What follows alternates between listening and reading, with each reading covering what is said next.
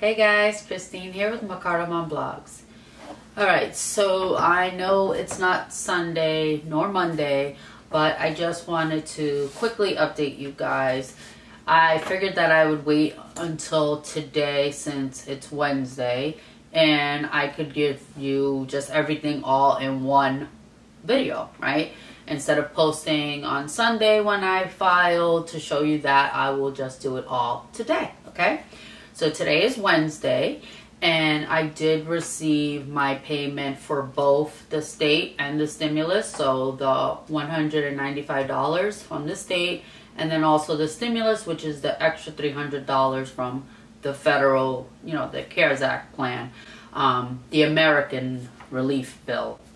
I forgot exactly what it's called. American something or other. I'll have to look at it when I put my glasses on. But anyway, so I'm going to go off of my notepad again because I don't want to make this video too long because there are a few things that I want to discuss with you guys. And so the first thing is going to be all the different changes with the red alerts, okay? It seems like they continue to update. So that way, as soon as you log in, you can see, at this point right now, they are just saying that they are still working on a small amount of claims, okay? So the majority should have already been taken care of. And then also I received 2 emails. Now, in case you guys have not received any messages from them, this is how it would look. So as soon as you log in, you will see that you will have whatever number of messages, new messages that they send you. So as you can see, I have 1 new message, unread message, right? You can see at the top, it says notice of exhaustion of PUA benefits. Now, the benefit year end, which is the BY, right? They abbreviate it. And then it gives you September 4th, 2021. Now, this is the part that is confusing, okay? Because I'm going to read to you exactly what it says, right? So it says, a review of your claim indicates that you may soon exhaust the amount of benefits available to you on this account in approximately 4 weeks. Once your Pandemic Unemployment Assistance, PUA, account balance reaches 0, you will not receive any further benefit payments on this claim because your entitlement to benefits under current PUA regulations will be exhausted. You may attempt to file a new unemployment compensation, abbreviated UC claim by, and then it just tells you the internet, or by telephone. Eligibility for a new claim under the Pennsylvania UC law will depend on, but is not limited to, the following criteria. The amount of wages you earned in Pennsylvania during your base year. Your base year is generally the first 4 of the last 5 completed calendar quarters prior to your application for benefits date. Whether you work since 5/3/2020, okay, so now that's when I actually applied, and earned wages equal to or more than 6 times the weekly benefit rate you had on your last claim. These wages must have been earned between the beginning of your last claim, 5/3/2020, and the beginning date of a subsequent new claim. The reason you are unemployed. For more information about eligibility requirements, log on to our website at www.uc.pa.gov. And then it just shows you the PA career link. And then I received a second email. Now, as you can see, this email, you can see at the top here, right? It says backdate. In response to your email to the Pennsylvania Department of Labor and Industry regarding your Pandemic Unemployment Assistance application, we have taken the following action. No action will be taken at this time. It appears that your PUA claim has been extended and you appear to be filing weekly claims without issue and receiving payments.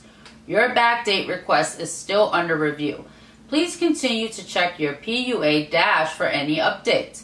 In the event you continue to experience issues with your application, please call for assistance at appropriate number below. And then they just give you, you know, the different numbers to call. And then sincerely, PUA agent. Now, they don't say who they are. It's just PA agent, right? So there's no way for me to, when I speak to them, because normally, before this all happened, when you call a business, especially a government business, you say, may I speak with such and such, because you get a letter or something, right? And then it'll tell you the contact information, which is the representative or agent that you need to speak with, and their contact number. Now all of a sudden, this is how, if you ask me, in my opinion, this is how they get away with this. Okay, they get away with it because there's no way, there's no tracking. There's no way for you to say, well, I spoke with such and such told me this on this day.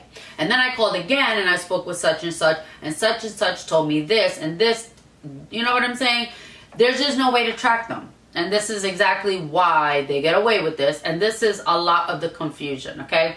Now, when I share, I'm going to share a few videos from the PA committee meeting. One of the members of the committee addressed this and was saying that there's like no follow-up, like you don't know, you know, it's a mess basically is what he said, okay? Now, like I said, I don't want to keep this video really long, so I'm going to just throw in a couple of clips. I haven't been following the Department of Labor's town halls anymore because they just continue to say the same thing. They're so proud of their success that they've gotten to these amount of claims or whatever. But the problem is, if you're not one on that list, you really don't want to continue to hear that. What you want to hear is, when are you going to get to mine, right? When are you going to resolve my issue, right? So I've been following the PA Labor and Industry Committee, okay? And so they are just basically trying to figure out, you know, they continue to have Jennifer Berrier come in, also with, I forgot the other guy's name. I'll link it down below. His name slips my mind, but he's also, I think he's the deputy or whatever you want to call them. To me, it doesn't really matter what you call them, what name and title they want to go under. The whole thing is they're all a team, and if one falls, they all fall, okay? So the thing that's confusing, and I'm going to share with you guys, normally I read it to you, but I'm just going to show it to you here, and you guys can either pause it and read it for yourself, and I will also link it down below so that you can actually pull up the article yourself. And the American Rescue Plan, right, which is the ARP, when you go down to whatever program that you're on, now since I'm on PUA, I will read that part, but you can see it goes on to explain about PEUC, PUA, and FPUC, okay? So for pandemic unemployment assistance, the PUA program provides assistance to those unemployed individuals who are not eligible for regular or unemployment insurance, such as business owners, self-employed workers, independent contractors, individuals who do not have significant work history, and those individuals who may not be covered by the regular unemployment compensation or are not covered by the unemployment compensation program under state laws. Originally, the PUA program provided up to 39 weeks of unemployment benefit and was set to expire under the CARES Act on December 31st, 2020. The program was then extended under the Consolidated Appropriations Act to provide up to 50 weeks of unemployment benefits through March 14, 2021. Now, the ARPA provides up to 79 weeks of unemployment benefits and up to 86 weeks for individuals in states with higher levels of unemployment, and is extended through September 6, 2021. Okay. So that is the thing that is really confusing, because if they extended it, so you have to think about it. Now, it was expiring before at the 50 weeks, okay? So if you look at my payments here, so I am right now at 47 weeks, right? So this Sunday was my 47th week. Technically have 3 weeks left. Now that would bring me to 50. But if it's been extended to 79 weeks, I just don't understand. And then when I got that email with the back date, and then they said, oh, it's already been extended. So I'm just really confused. I have no idea what's going on. I guess I will continue to keep updating you guys. That's really the only thing that I could do. But, so also let me share with you. So as you can see here, I still have not received last week's 300 stimulus, okay, like I explained in the beginning. You see it right here. And I also didn't receive it today. So I really don't know if that's gonna have to be backdated too, and I'm gonna have to request backdate, or they're gonna go into the system and fix it themselves.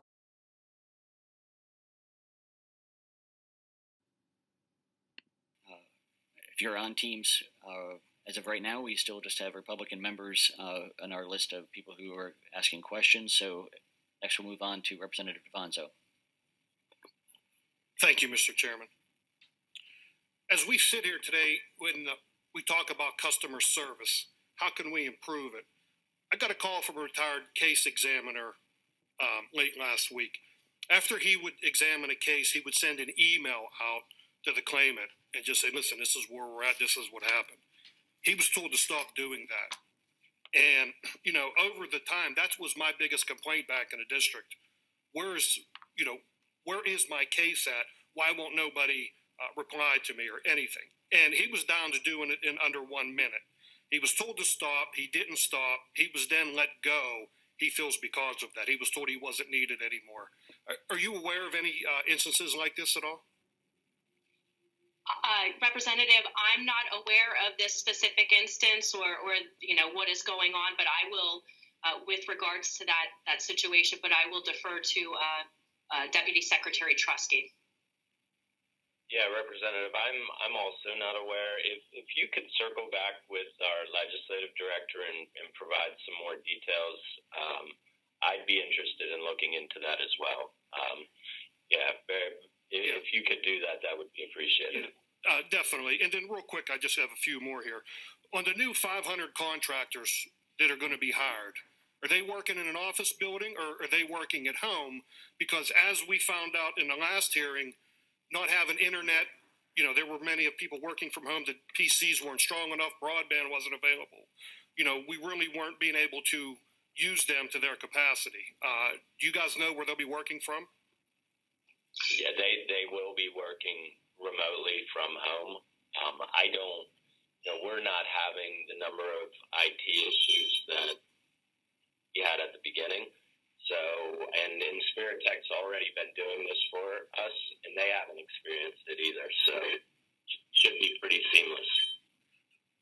So from working from home, there's really no oversight in this either. What exactly would these guys be doing? Like, how would they be trained? And what time frame do you think we'll see a difference here? Representative, let me correct some misinformation there. There is oversight with individuals working from home. Our supervisors are able to monitor production and also listen to calls that individuals were on from home. Bill, I'll let you answer the remainder of the questions.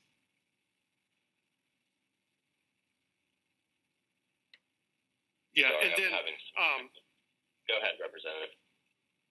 Whenever we do the portal, how will we look for a portal? In other words, when someone calls a service center and has their information taken and is given a ticket number, how it will work step by step for them to track what is being done on their claim?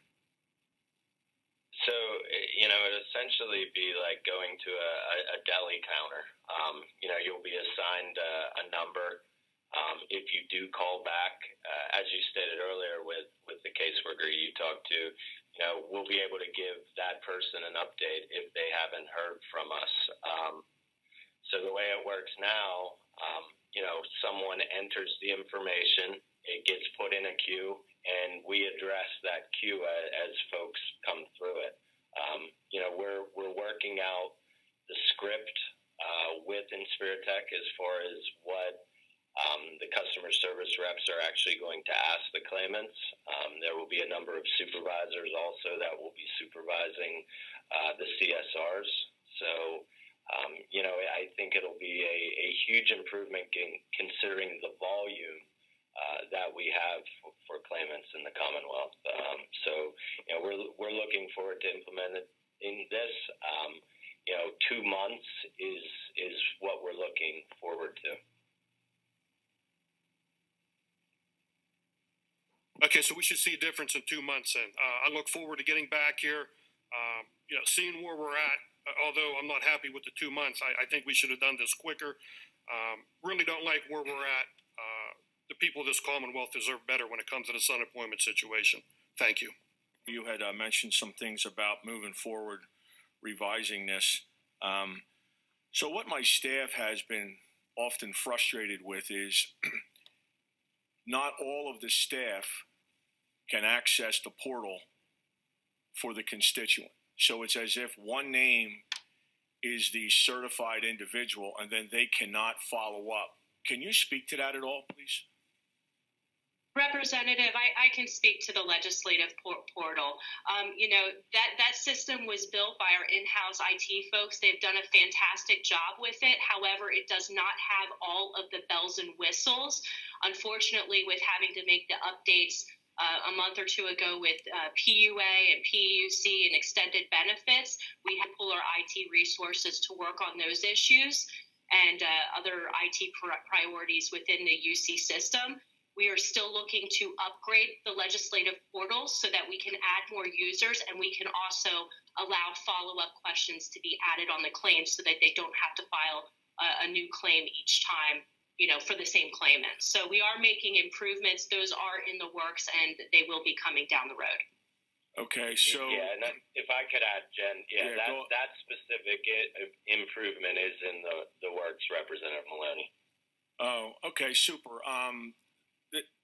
I just want to paint a little bit of a picture because of the staff frustration. So you may have several people answering the phone pretty much nonstop. One individual will be answering the phone, and now they were the sort of the portal contact, and they can't be gotten to by the person who called. And so literally it's like this mess of who's qualified, who's not, who talked to this person, and then back and forth, and it really is frustrating to the staff. So I'm glad to hear that that this has been identified. Appreciate it, Will, that you said that that's in the works. I do want to go to something you said, Will, with respect to a deli-type procedure. I know that in Jimmy John's, it's sort of an assembly line. You're on a team.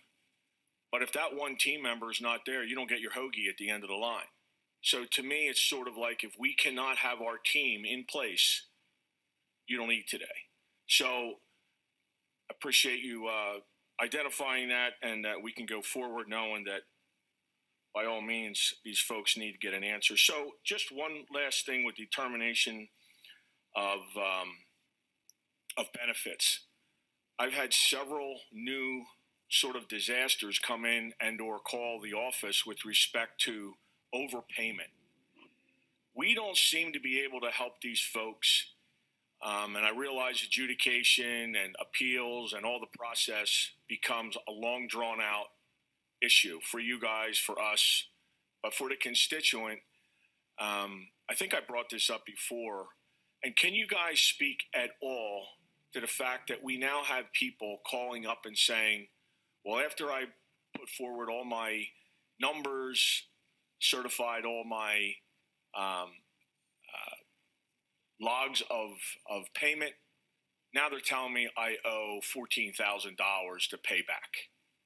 I mean, some of these things are almost hard to even face them when they say, now what do I do? So, Representative, there's many situations in which an overpayment could occur. There could be individuals who were receiving UC payments, and during the course of receiving payments, perhaps the employer came back and said, they weren't fired, they just didn't show up to work. You know, there could be disputed reasons for termination of the employment that would not qualify them for UC. So, you know, that would be a situation where an individual would have an overpayment. So, you know, it actually is a broader issue than that, and we get into non-fault and fault overpayments. You know, I would have to look, you know, we look into each claim because each claim has particular facts that are specific to that situation. If you have a case that you would like to discuss, we'd be more than happy to discuss it with the constituent in your office. However, we can't make blanket statements on overpayments because there's many factors that could potentially go into that. All right. Bill, do you have anything to add? Yeah, who would exactly be that person that I would talk to? One thing we're seeing quite a bit of is overpayments in the PUA system because the individual should be on traditional unemployment. Unfortunately, the way federal law is set up, it requires us to quote, write that overpayment. So that seems to, I would imagine, Representative, that's what a lot of your offices are seeing. So we're trying to work through those issues with the claimants. So to the point, who would exactly be that contact that I would talk to? Could you get that to me? I would appreciate it a lot. We will be in contact with you. We'll reach out through our legislative office. Super. Thank you so much. Thank you, Mr. Chairman. All right, guys. So that is going to do it for this video. All right, guys. So that is going to do it for this video. If you haven't already, make sure you subscribe to the channel. Click on the bell notification so you are notified every time I upload a video. And as always, guys, you be safe out there. Bye.